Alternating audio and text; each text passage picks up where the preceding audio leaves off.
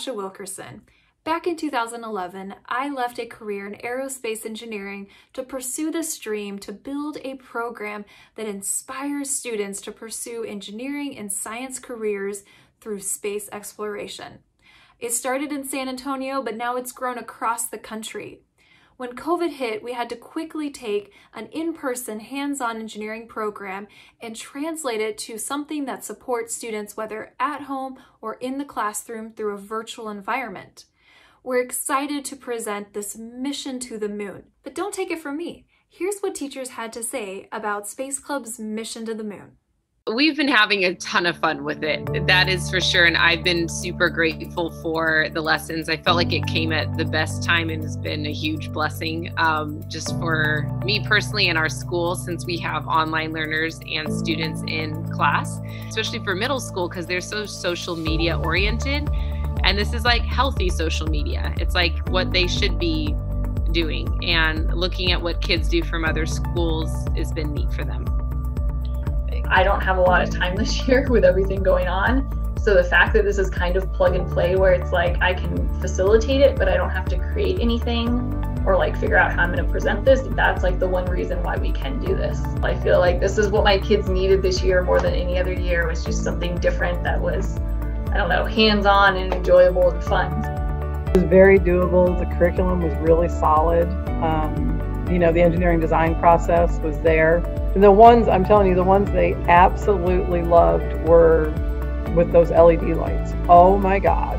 Never seen kids get so excited in my life. They're like, well, I didn't learn anything. And I said, are you sure? Because, you know, you've been doing this for 8 weeks. And then they started to list all the leadership and the team building and the communication and everything. And I'm like, oh, wow. But that's not science. And I said, yes, it is. Career chats are great.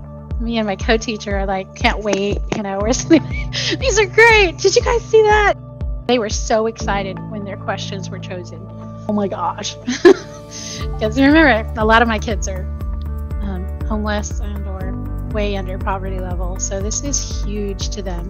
It has been so much fun to watch them take their own learning and see the videos, take it, and they're just thinking outside the box. They want to help, they want to learn more, and it's been so cool to watch all their stuff.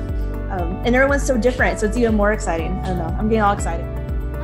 We're the Gravity Girls, and this is our presentation for the little rover to take a moon sample or rock sample back to Earth. So, good job, you're doing so good, my friend. It may have taken a little bit, but we got it.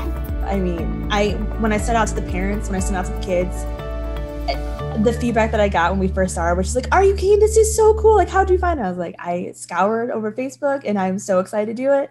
And it's been a huge deal for us at Waltham, like a huge deal. Hello Space Club, this is the last week, and this is my lunar base. So, we tried to use as many recyclable materials as we could, but I'm going to show you what the lights off one more time. This is a really cool effect. So yeah, we tried to